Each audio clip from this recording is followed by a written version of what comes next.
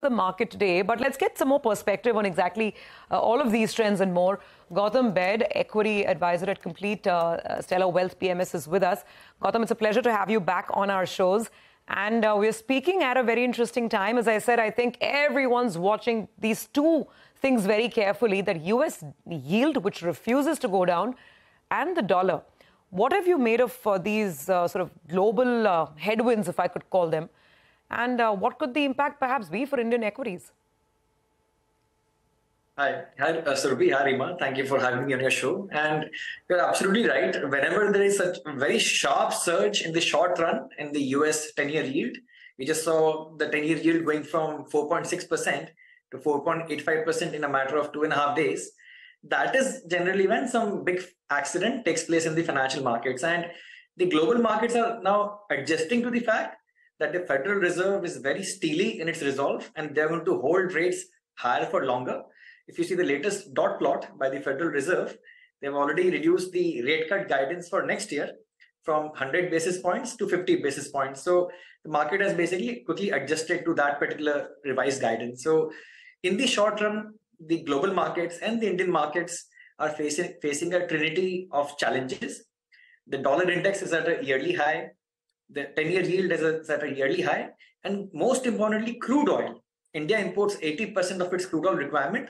That is past $90 per barrel. And historically, whenever there has been a sharp surge in crude oil prices, mid caps and small caps tend to underperform in the short run because their working capital and margins get badly impacted. So I think once the Q2 earnings season is over and management commentary gives the street an indication of lowered margin guidance for the upcoming quarters, you'll see a lot of downgrades coming in and it will become a very narrow stock-specific market. So this is the time to actually put your head down, get to work and look at those companies which have got very good earnings visibility and valuation support.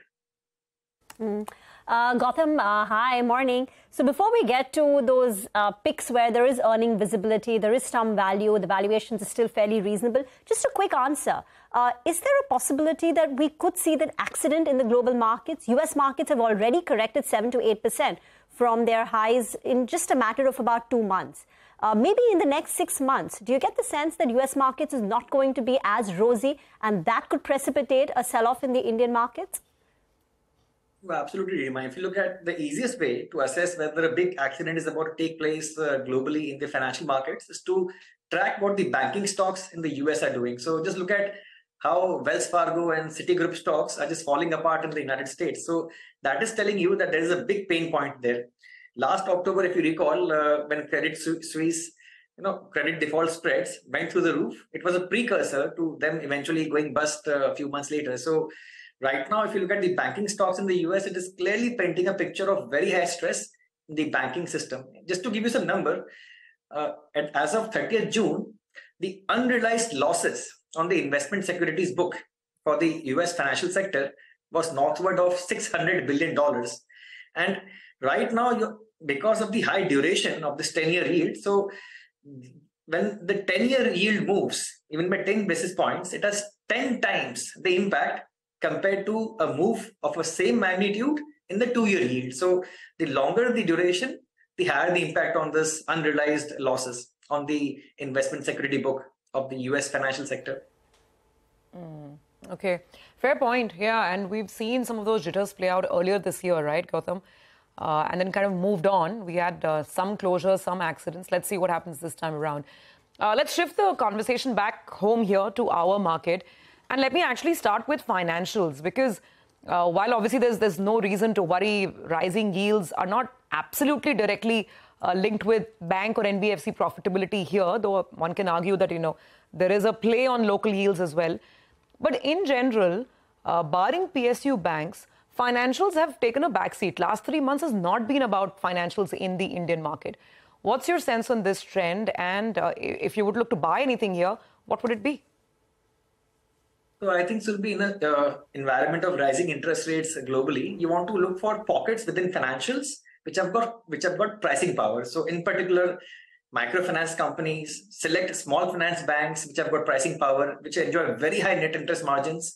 That is basically where you want to place your bets, because if you place your bet on a lender which has got a small net interest margin or a small spread, then those spreads get compressed very quickly in a rising interest rate environment. So look for companies which have got strong pricing power with their customers, which have got a granular customer base, and which can exercise increasing and passing on the rate increases to their customers. And in this particular space, at Stellar Wealth PMS, we are very bullish on small finance banks and microfinance companies. Within NBFCs and small finance banks, we are very bullish on Ujjivan Small Finance Bank and 5-Star Business Finance in particular. Do you want to tell us why Ujjivan Small Finance Bank and 5-Star? What is it amongst the entire pack that attracted you to these two? So we are playing the Ujjivan Small Finance Bank through the holding company, Ujjivan Financial. It's a special situation of a reverse merger in which currently there is a merger arbitrage discount of 17%. There is going to be for every one single share of Ujjivan Financial, you will get 11.6 shares of Ujjivan Small Finance Bank. So if you just do the simple math, right now there is a 17% arbitrage discount on the table. In addition to that, just look at the guidance which Ujjivan Small Finance Bank has given for FY24. 25% loan book growth, 22% return on equity, credit costs less than 1%. And those are the best in class in that particular small finance bank space. And you're getting all of this at a price to book of less than 2 times. Now, there is a reason why it's getting a lower price to book multiple, because 70% of Ujjivan's book is in micro loans, which is very vulnerable since they cater to the bottom of the pyramid segment. And also the MD, Itera Davis, will be resigning in January 2025. So since management is paramount in a financial institution, so 6 months leading up to that event, you will probably see some volatility in the share price of Ujjivan. So that's the reason for overall thesis for Ujjivan Financial. As regards 5-Star Business Finance, this is a company that gives you the best of both worlds. The high ROA or high return on asset of a microfinance company and the low credit costs backed by the secured nature of its lending. So you get the secured nature of a housing finance lender with the net interest margins and ROA for microfinance company.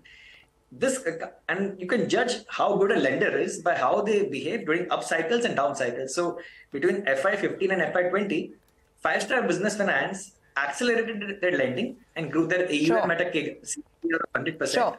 But between FY20 and 22, they slowed down their lending to just 14%. So very prudent. Okay, Gautam, sorry to come in over there. Actually, there's a very interesting event at which the SEBI chairperson is speaking. This event is, from the RIA community, the Registered Investment Advisor community. And Ms. Butch is speaking there. In fact, she's talking about that big debate. Investment advisors feel it's too cumbersome to register. Compliances are too onerous. And then there's a finfluencer debate. So let's see what she's saying.